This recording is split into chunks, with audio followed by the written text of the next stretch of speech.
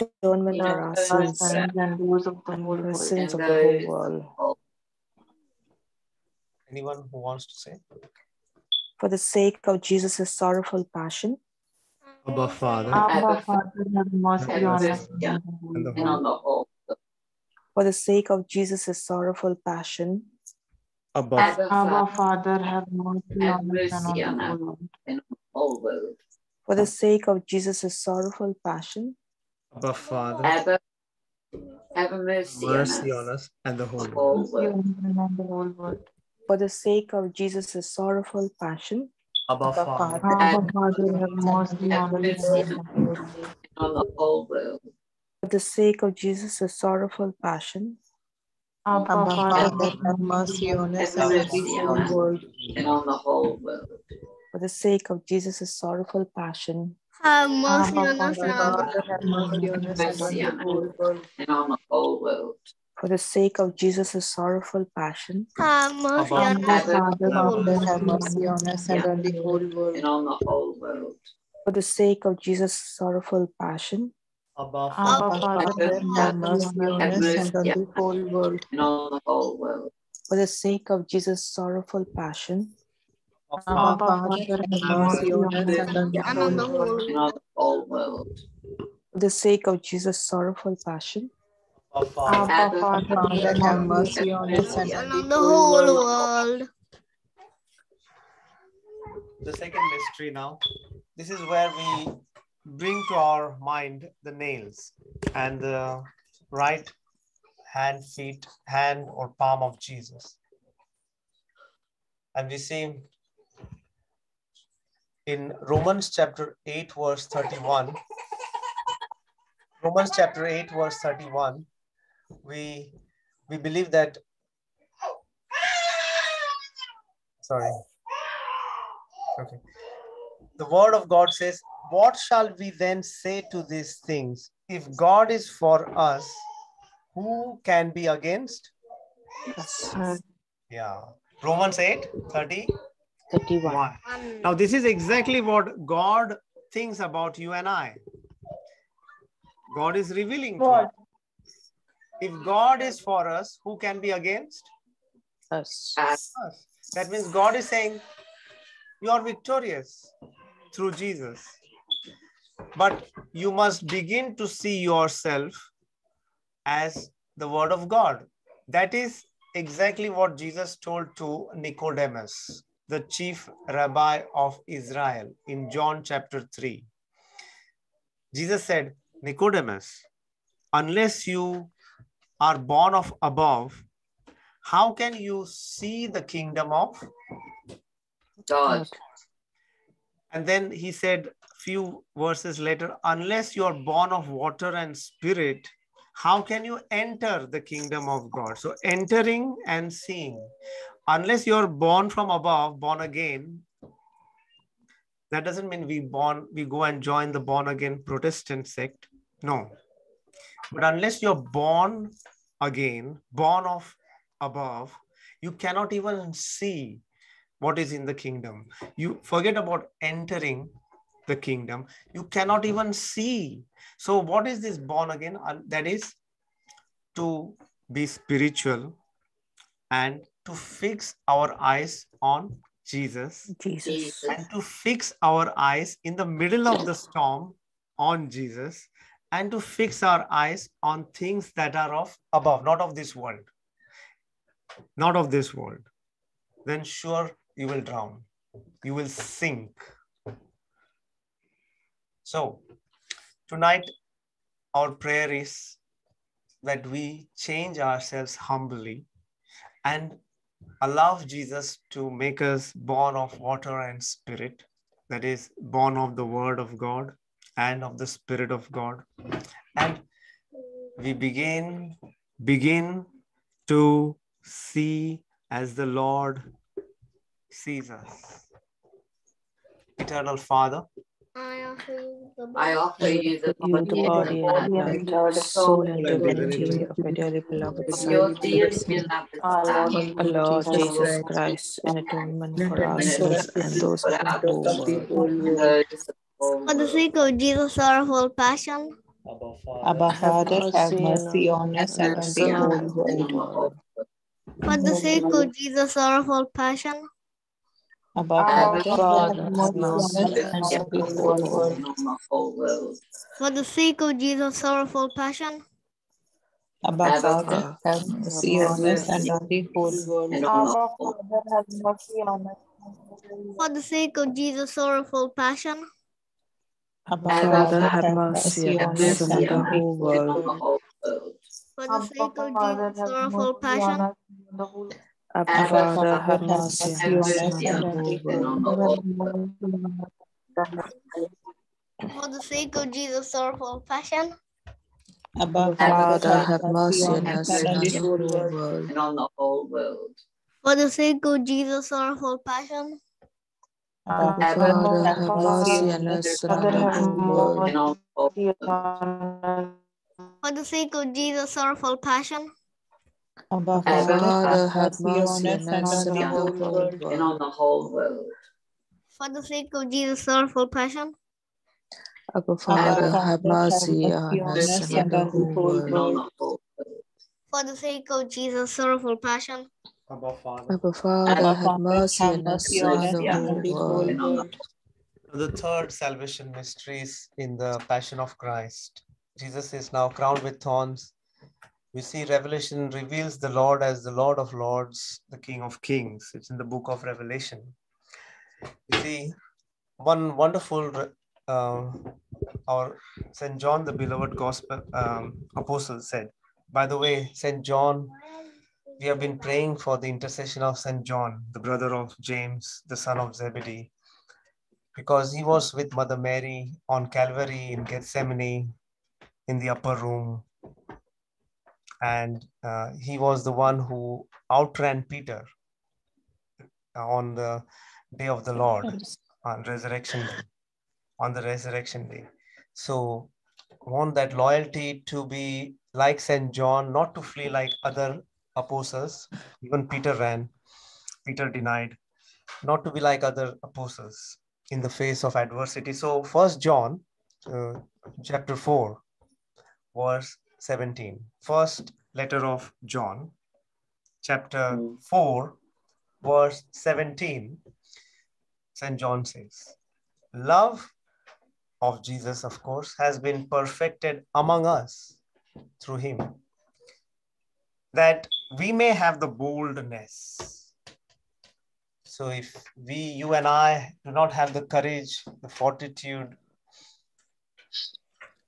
1 John 4:17 says that we may have that boldness in the day of judgment, because as Jesus is, where is he now? He is on the right-hand side of God.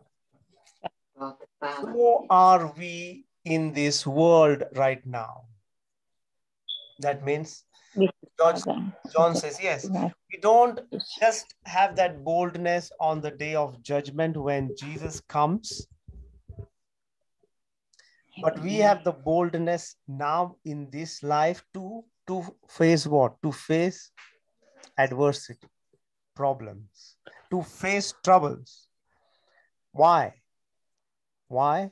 Because from this revelation, St. John teaches us, we know where we stand with Christ. We know who we are in Jesus. So knowing who we are in Jesus allows us to walk intimately with Jesus and to walk humbly with Jesus in holiness and purity. Now, and to refuse to believe in everything that is a lie, to refuse to believe in what the liar, the enemy, John 10:10, the enemy wants us to believe. The enemy wants us to believe, you will fail, you are not good, or you have this guilt. But St. Paul says, I have murdered 1,000 children, I have murdered 1,000 people, but still God forgave me. Now the thing is, how many have we murdered? So never believe in any negative. John 1:4-17 says, we have the body of Christ. Doesn't matter how small we get, but insist on this truth of God, stand firm, then the blessing the Lord gives, the divine blessings for everyone who is listening, is for him. Praise God. Let us go into our third. Yes, eternal Father, I offer you the body and blood, the soul and divinity of your beloved Son, Our Lord our Jesus Lord Christ, Jesus Christ, Holy in atonement for our sins and the sins of the whole world. for the sake of Jesus' sorrowful passion, Abba Father, have mercy on us and on the whole world. for the sake of Jesus' sorrowful passion, Abba Father, have mercy on us and on the whole world. for the sake of Jesus' sorrowful passion, Abba Father, have mercy on us and on the whole world. for the sake of Jesus' sorrowful passion, Abba Father, have mercy on us and on the whole world. for the sake of Jesus' sorrowful passion, Abba Father, have mercy on us and on the whole world. for the sake of Jesus' sorrowful passion, Abba Father, have mercy on us and on the whole world. for the sake of Jesus' sorrowful passion, Abba Father, have mercy on us and on the whole world. for the sake of Jesus' sorrowful passion, Abba Father, have mercy on us and on the whole world. for the sake of Jesus' sorrowful passion, Abba Father, have mercy on us and on the whole world. for the sake of Jesus' sorrowful passion, Abba Father, have mercy on us and on the whole world. for the sake of Jesus' sorrowful passion, Abba Father, have mercy on us and on the whole world. we go into fourth mystery where Jesus carries our cross. The fourth sorrow of Jesus, the fourth salvation mystery, is we bring to our mind the big nails, the cross of Jesus, and blood. There is an incredible promise in Psalm 27. Write this down or listen to this. Psalm chapter 27, verse 13 and 14. The prayer, the word of God says, I would have lost heart. I would have lost heart and gone into despair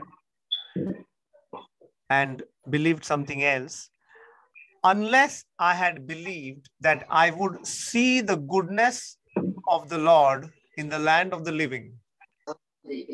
And verse 14 says, wait. Wait on whom? Wait on the Lord. the Lord, Be of good courage, and he shall strengthen you, make you strong, and your heart. And wait, I say, on the Lord. So this is Psalm 27, 13, verse 14. So now we see what is the goodness of God. We see God's goodness is all exactly of who he is as a person. He is above everyone and everything that he has instituted. He is as a person above everything. And then what he has and what he gives us. So Jesus said to Philip in John 14, Philip, don't you know that Father and I are one? And he said to Philip, Philip, if you see me, you have seen Father. And then Jesus, after he rose from the dead in Matthew 28, he said, everything that I have, all that I have, I am giving to you. If it is false, then you can let me know. But this is exactly what Jesus said in Matthew 28. All that I have, I give now to you. Everything. You are now fully equipped. So that is the goodness of God. And again, we see it is a legal right we have because God said, I've paid a ransom. Colossians 1:13. I've paid you, I've purchased you, so that you and I do not belong to ourselves. We don't have right over our own self. We belong to the Lord. So that is his contract. Eternal contract means covenant, which the Lord is binding on him. He doesn't break. And then we know this Psalm 27 says we cannot live without his goodness. We cannot. And as a covenant children of God, he wants to give his glory to us in difficult times. In what times? Difficult times. The Lord doesn't want to lose our heart and lose our hope and become discouraged and live like orphans. And then if we do that, then we are vulnerable to the attack of enemy. See, didn't the Lord tell us in Ephesians 6:18, 16, 17, 18, if you do not carry the shield of faith, you will be burned by the fiery darts of the Evil one. Yes. What is shield? It is Jesus. What does it mean, shield of faith? It means to increase in faith in Jesus every day. Otherwise, we will be burned. If we are not increasing in faith, that means we are not carrying the shield. So let us trust Jesus, because the Spirit of God brings us to strength, and through his promise, he fulfills everything in every situation of our lives to one who has faith. Amen. Let us ask the Eternal Father. Eternal Father, I offer you Father, I offer you the body and blood, soul and divinity of your dearly beloved Son, our Lord Jesus Christ, in atonement for our sins and for the sins of the whole world. Those of the whole world. For the sake of Jesus' sorrowful passion, Abba Father, have mercy on us and on the whole world. for the sake of Jesus' sorrowful passion, Abba Father, have mercy on us and on the whole world. And on the whole world. for the sake of Jesus' sorrowful passion, Abba Father, have mercy on us and on the whole world. And on the whole world. for the sake of Jesus' sorrowful passion, Abba Father, have mercy on us and on the whole world. for the sake of Jesus' sorrowful passion, Abba Father, have mercy on us and on the whole world. And on the whole world. for the sake of Jesus' sorrowful passion, Abba Father, have mercy on us and on the whole world. for the sake of Jesus' sorrowful passion, Abba Father, have mercy on us and on the whole world. for the sake of Jesus' sorrowful passion, Abba Father, have mercy on us and on the whole world. And on the whole world. for the sake of Jesus' sorrowful passion, Abba Father, have mercy on us and on the whole world. And on the whole world. for the sake of Jesus' sorrowful passion, Abba Father, have mercy on us and on the whole world. The fifth sorrowful mystery now, this is incredible because Jesus has died. St. Augustine says God died for us and he cannot refuse anything. You see, in John 15 verse 7, write this down.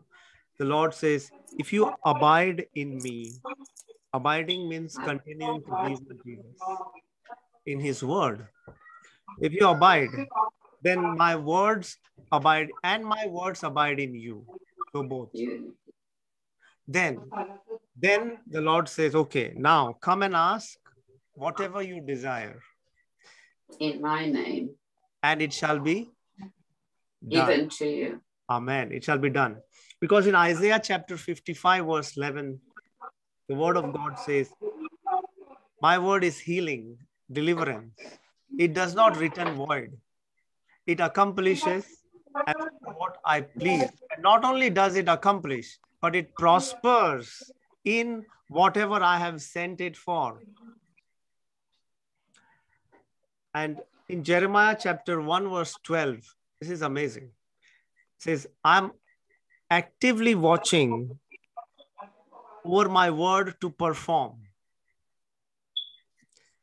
Also, our Joshua 21:45, the successor of Moses, said, not a single word failed of any good thing to bring the goodness of the Lord, that the Lord had spoken to the house of God. And the word of God says, all goodness of the word came to pass. Fruition. Now, that was Old Testament, Joshua 21:45. Now, how much is the promise in John 6:63, the New Testament, where Jesus said, hey, children, my words are spirit and life. The flesh profits nothing. Because if you don't take this spiritually in faith, the flesh will be zero. The net result is nothing. Zero. Because the words I speak are spirit, they must be accepted, received, and believed in the spirit. And then God's words brings, number 1, healing. Number 2, deliverance. Number 3, his entire redemptive plan in action. And finally, we want, before we go into the last verse, we see Romans chapter 10, verse 17. There's a lot of scripture we are releasing because that's power. Romans chapter 10, verse 17 says, Romans chapter 10, just one second. Let me just. Romans chapter 10, verse 17 says, now faith comes by hearing, and hearing the word of God. Yes, the word of God says, hearing the word of Christ. Now there's a difference between word of God and word of Christ. Word of God is the written word of God. But word of Christ is when we proclaim and make alive the word of God. So if we read the word of God, faith will not come. But if we proclaim the word of God, which Jesus wants each and every one of us to say, then faith will come. Supernatural faith will come. And that's why we believe that we are receiving this, all the promises which are yes in Christ. Amen. Amen. And now, as we receive this, each and every one will be amazed at what is going to happen to their lives, to everyone who are praying for. Thank you, Jesus. Let us pray. Thank you, Lord. Our final mystery. Eternal Father, Father, I offer you the body and blood, soul and divinity of your dearly beloved Son, our Lord Jesus Christ, in atonement for our sins and the sins of the whole world. And those of the whole world. for the sake For the sake of Jesus' sorrowful passion, Abba, Father, have mercy on us and on the whole world. for the sake of Jesus' sorrowful passion, Abba Father, Abba, Father, have mercy on us and on the whole world. for the sake of Jesus' sorrowful passion, Abba, Father, have mercy on us and on the whole world. for the sake of Jesus' sorrowful passion, Abba Father, Abba, Father, have mercy on us and on the whole world. for the sake of Jesus' sorrowful passion, Abba Father, Abba, Father, have mercy on us and on the whole world. for the sake of Jesus' sorrowful passion, Abba Abba, Father, Father, have mercy on us and on the whole world. for the sake of Jesus' sorrowful passion, Abba Abba, Father, Father, have mercy on us and on the whole world. for the sake of Jesus' sorrowful passion, Abba Father, Abba, Father, have mercy on us and on the whole world. for the sake of Jesus' sorrowful passion, Abba, Father, have mercy on us and on the whole world. for the sake of Jesus' sorrowful passion, Abba, Father, have mercy on us and on the whole world. Holy God, Holy God, Holy Mighty One, Holy Immortal One, have mercy on us Have and on the mercy whole on us and world. on the whole world. Holy God, the Holy Mighty One, Holy Immortal One, have mercy on us and on the whole world. Holy God, Holy Mighty One, Holy Immortal One, have mercy on us and on the whole world. and on the whole world. Let us pray the final prayer. Eternal God, in whom Eternal mercy God, in whom mercy is endless, and the treasury of compassion inexhaustible, inexhaustible, look look kindly kindly upon upon us us and increase your and mercy in increase your us, mercy in us, that in that in difficult moments we difficult might moments not despair, we nor might not become despair, despondent, nor become but with great despondent, but with confidence great confidence submit submit ourselves ourselves to your to your most holy holy will, will, which which is is love love and and mercy mercy itself. itself. Amen. Amen. And now we will go into our... You are the Lord of our world, and nothing can